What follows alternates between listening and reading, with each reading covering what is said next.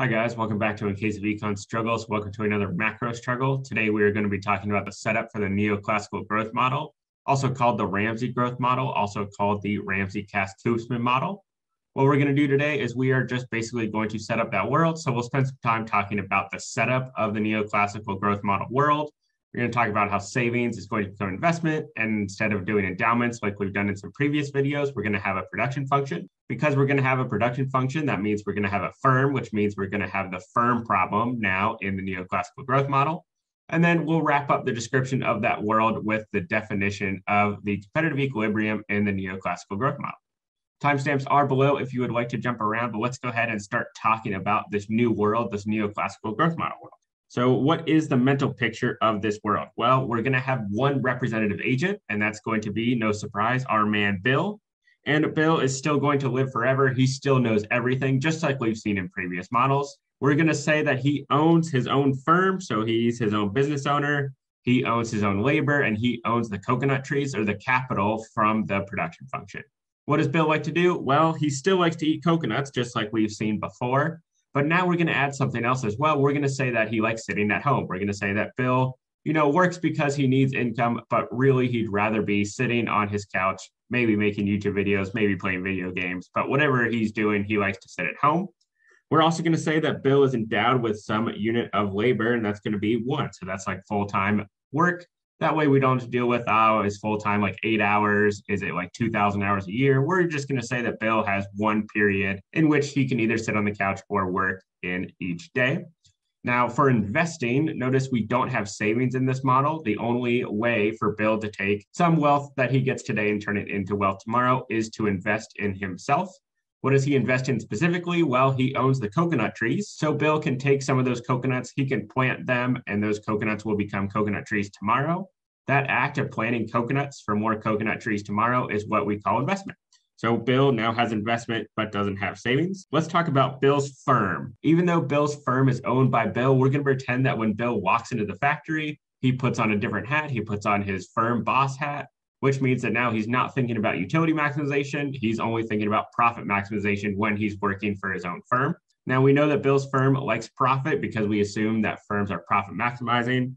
How are they going to make stuff? Well, they need to have labor and capital, where the labor is Bill and the capital is Bill's coconut trees. So that's what they are going to hire/rent.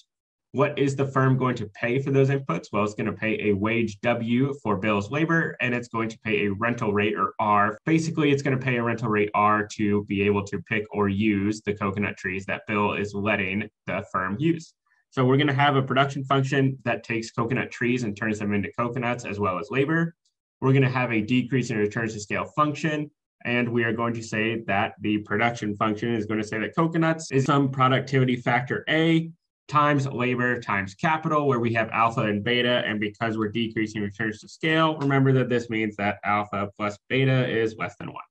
So here is our setup. Now let's keep going. Sometimes I like to have a more graphical depiction of what's going on rather than just a bunch of words. So here's my nice graphical picture. Let's start over here with Bill.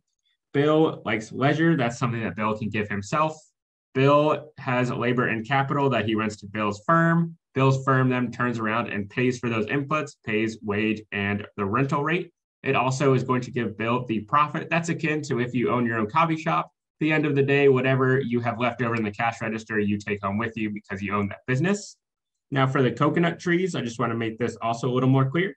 If Bill lets the firm use all his capital, which he will, all his coconut trees, some of those coconut trees will die after they've been picked.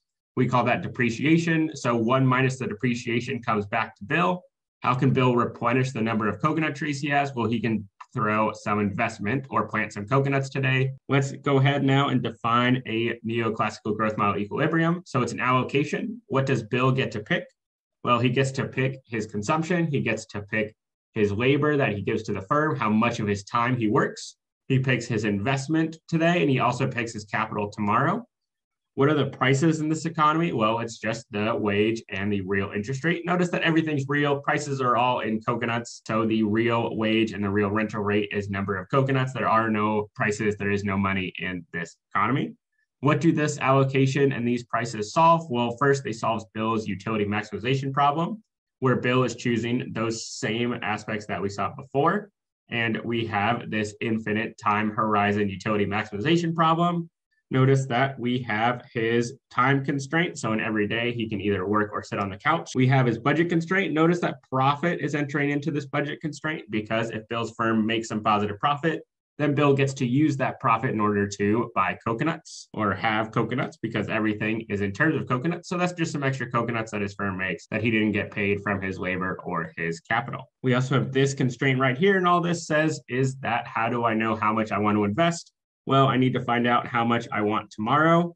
Okay, this is how much I start with today, but I don't have that amount today. I have less because I have some depreciation. How much depreciation? This much depreciation. So those are the three constraints. We also need to solve Bill's firm's profit maximization problem. So here's the profit maximization problem on an infinite horizon, where this time discount is the same as we've seen before. Notice that this is labor demanded and capital demanded. Labor demanded and capital demanded, whereas Bill is supplying labor. So up here, really, this should be a nice little labor supplied. This is a labor supplied, and this is a capital supplied. Now, we also need to ensure market clearing in this economy, just like we've seen in previous models. We need to make sure that labor demand equals labor supplied, that capital demanded equals capital supplied, and whatever Bill chooses to eat or invest, that needs to be exactly equal to the number of coconuts we produce today. So this is the goods market clearing condition. So hopefully this makes a little more sense in terms of the setup of the neoclassical growth model. If it did, make sure to like and subscribe, and we will see you next time for another case of econ struggles.